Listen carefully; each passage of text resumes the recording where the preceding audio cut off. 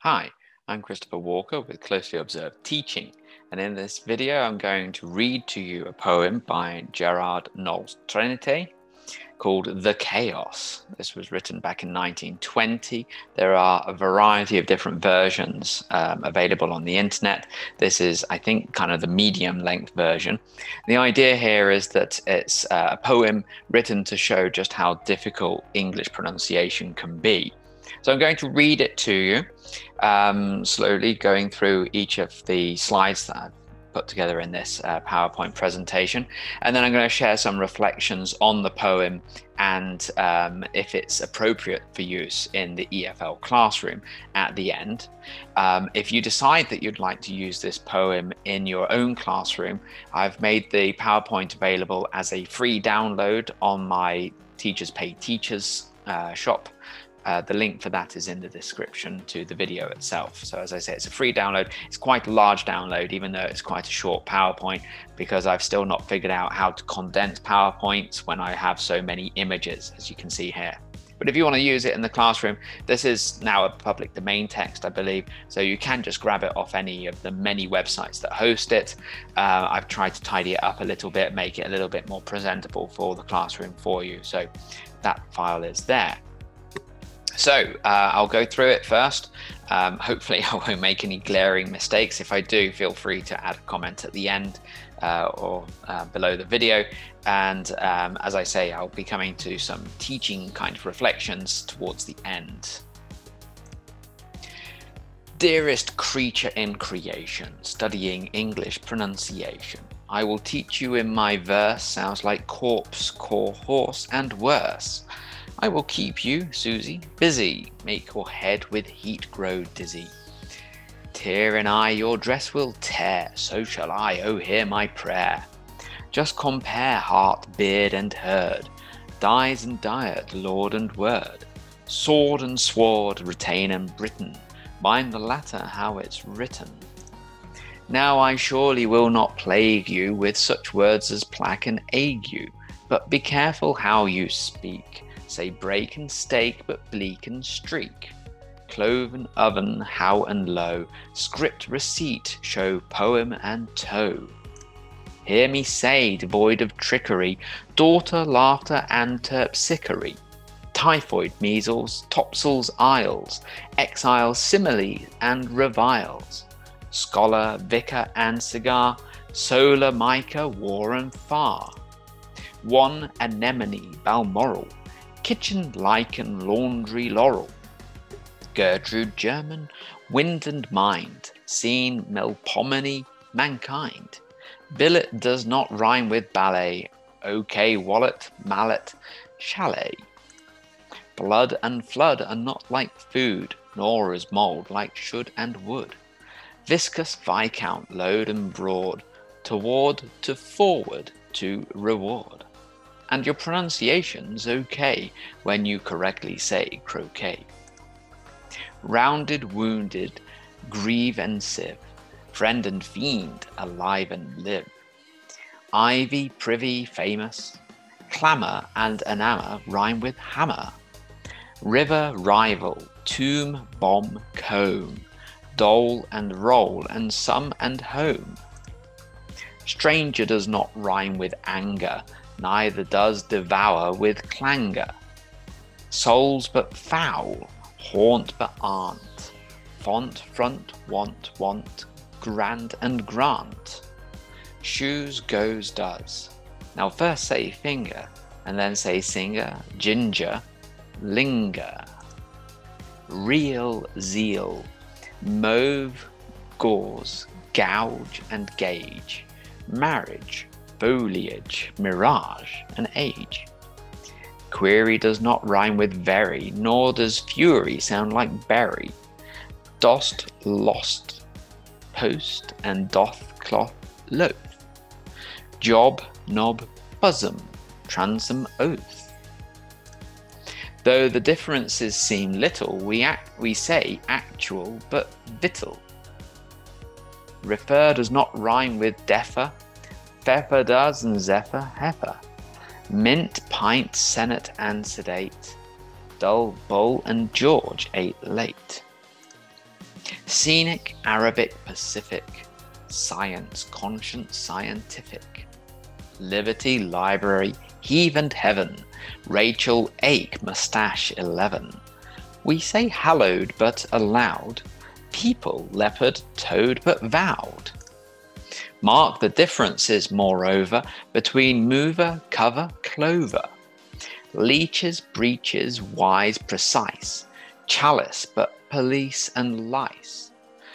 Camel, constable, unstable. Principal, disciple, label. Petal, panel and canal. Wait, surprise, plat, promise, pal. Worm and storm, chaise, chaos, chair. Senator, spectator, mayor. Tor, but hour and sucker, for. Gas, alas, and Arkansas. Sea, idea, career, area. Psalm, Maria, but malaria. Youth, south, southern, cleanse and clean. Doctrine, turpentine, marine. Compare alien with Italian. Dandelion and battalion. Sally with ally, yea and ye. I, way and key. Say aver, but ever fever. Neither leisure, skein, deceiver. Heron, granary, canary. Crevice and device and airy. Face but preface, not a face. Phlegm, phlegmatic, ask, glass, base. Large but target, gin, give, verging. Ought, out, joust, and scour, scourging. Ear but earn, and wear and tear. Do not rhyme with here but air. 7 is right, but so is even. Hyphen, roughen, nephew Stephen. Monkey, donkey, Turk and jerk. Ask, grasp, wasp, and cork and work. Pronunciation, think of psyche, is a paling, stout and spiky. Won't it make you lose your wits, writing groats and saying grits? It's a dark abyss or tunnel, strewn with stones, stowed solace gunnel. Islington and Isle of Wight, housewife, verdict, and indict. Finally, which rhymes with enough? Though, through, plough, or dough, or cough. Hiccup has the sound of cup. My advice is to give up. Okay, and that's the end of this version of the poem. I think there is a longer version out there, but who would want to read it? My goodness. So, a few thoughts and reflections on the use of this in the EFL classroom. Now, this poem actually first came to my attention only very recently when one of my students showed it to me. She had been given this poem as a homework. She had to read through it and learn how to say every single line of verse. Then her teacher would ask her and students in her class to read different verses of it, and they would lose a point for every word they mispronounced. It seems like quite a tricky task if you ask me, and I wondered a little bit if there was much point to it. But now that I've spent a bit of time with the poem, I see that there is a little bit more to it than meets the eye. It is interesting, and I think that it kind of works well with the students who think that English pronunciation is irregular and quite difficult. But therein lies the danger, for you see, first of all, a lot of decisions were made by the writer of this poem. The first decision was to go with a standardized or received pronunciation of certain words. And this is mostly the Southern or like London accent. So, for example, glass could be pronounced as glass, depending on where you are in the country or where you are in the English-speaking world. Neither one is more correct than the other, but only one of them would fit in the poem. The other thing that I noticed in the poem was that sometimes the pronunciation of, for example, the noun was used instead of the verb. So when we had wind and mind, wind could also be that action of winding. So we have the verb to wind. So obviously that could cause confusion for students when they encounter the verb instead of the noun. They might go with the pronunciation they expect from the poem for the noun itself. So there is that aspect to consider as well. There are a few areas in the poem where those two things happen. The other thing to consider when you decide or decide not to show this to your students or to make it a feature of your lesson is that it is a highlighting package for the irregularity of English pronunciation. But is that really illustrative of the language? I don't think so. I think that English is a much more regular language than people give it credit for. One of the first things that students encounter as they're learning English as a foreign or second language is the long list of irregular verbs. But they're irregular because they are historical. All of these old verbs like eat, so you have eat, ate, eaten, they're irregular because they've been with us since the very early days of the English language, when English, as in Chaucer's English or before Chaucer's, Beowulf's English, this was a language that we don't really have anymore. I don't know if you've ever watched the TV show Vikings, but in the first couple of seasons, when there were Viking invasions of the north of England, the people there in the monasteries were speaking a form of English that I couldn't understand at all. I needed the subtitles. I'm sure that's true for most English speakers. These old archaic forms come from a kind of pre-English English. So the same is true with a lot of these unusual words. They come from other places that aren't standardized. If you have any new verb that enters the English language now, for example, download, you download an app to your phone, that verb is guaranteed to be regular. So download, downloaded, downloaded. We have regularity of our spelling system, basically irregularity, where there are variations or where the word is derived from something historical, but regularity otherwise. So the language is a lot more regular than students would perhaps get. And some students might find this poem intimidating and off-putting, not only in terms of the poem itself, but in terms of English. They'll go through and start to go, I'm never going to learn this. How am I going to be able to know it? And I suppose this is the difference between introducing something to them that is generative versus non-generative. This poem is an example of non-generative language.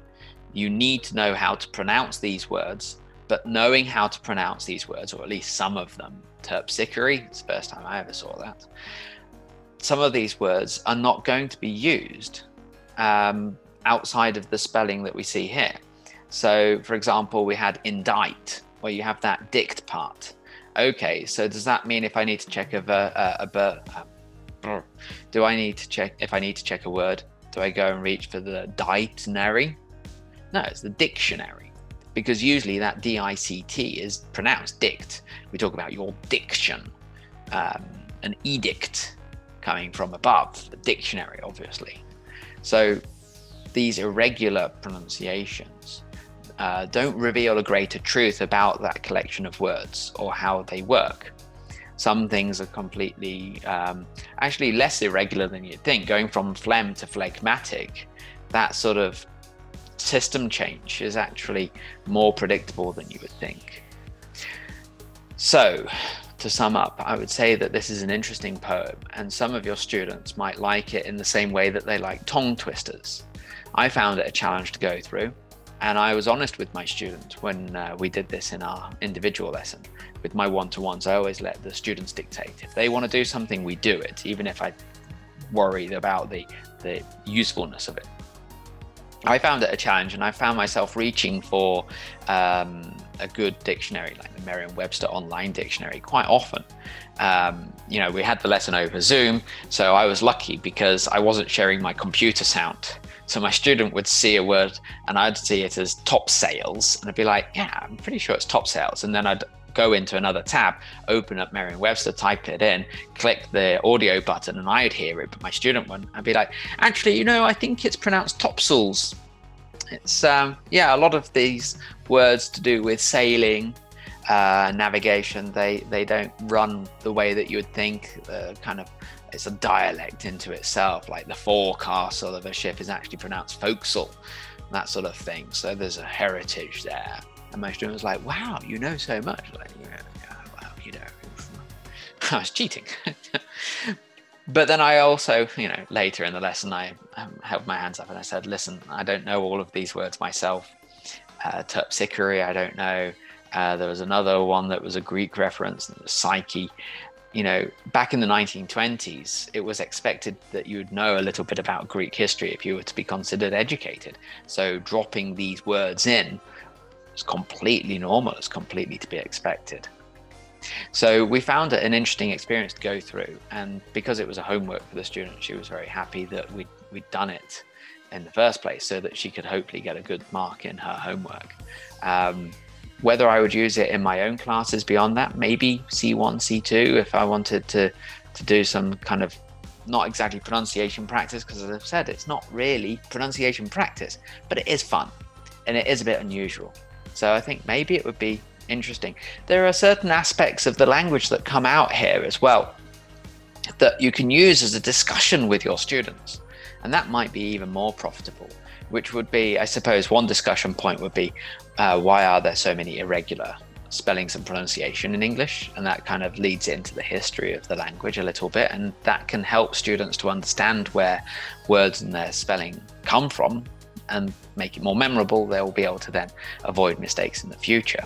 But you can also look at this in terms of the poetry, about the idea that these are rhyming couplets. And when I saw I won't plague you, blah, blah, blah, ague. Ague is a word that I've only ever seen written. And a lot of people are like me, that they will have encountered language in the written form exclusively. I think I saw ague in the book I'm reading at the moment by Edgar Allan Poe. I mean, that's going back at least 100 years as well, isn't it? Maybe more. So when you encounter words that you've only seen in writing, it's very natural to not know the correct pronunciation. So I found it enlightening that way. But because it was a rhyming couplet, I was able to look at the previous line, and that became a crutch. That was the help that I needed so that I could get the right pronunciation on the next one. And actually this kind of leads into Shakespeare, if anything, because a lot of the language of Shakespeare's time has changed in terms of the pronunciation and some spelling forms as well. And we only know how that language of the 1600s was pronounced because of people like Shakespeare, who wrote sonnets and rhyming couplets in their plays and everything like that, and were basically recording the sound of the language that way. It's quite useful that they didn't tend to go in for blank verse or modern poetry, because then we would have no clue. There's a fascinating video I found on YouTube elsewhere with David Crystal and his son Ben Crystal. They're talking about this aspect. I think it was in a BBC documentary or something, so I'll post the link in the description as well. But it's really interesting where they were bringing examples out of the original Shakespeare and the pronunciation there, and compared it to the more modern interpretation. So there's a lot here that could be used as a launching pad for a bigger discussion of the language. Whether this poem is a good thing or not, that could be a matter for discussion as well. So there's a lot that you could do with the poem. So overall, I would say it's probably worth having in the classroom. Okay, so there you go. Some thoughts on the Chaos poem, my reading of it. You probably noticed one or two mistakes or a few words that you would say differently. If you did, please pop a comment in at the bottom. I'd be very happy to have a look at that myself and apologize for the mistakes. So until next time, take care.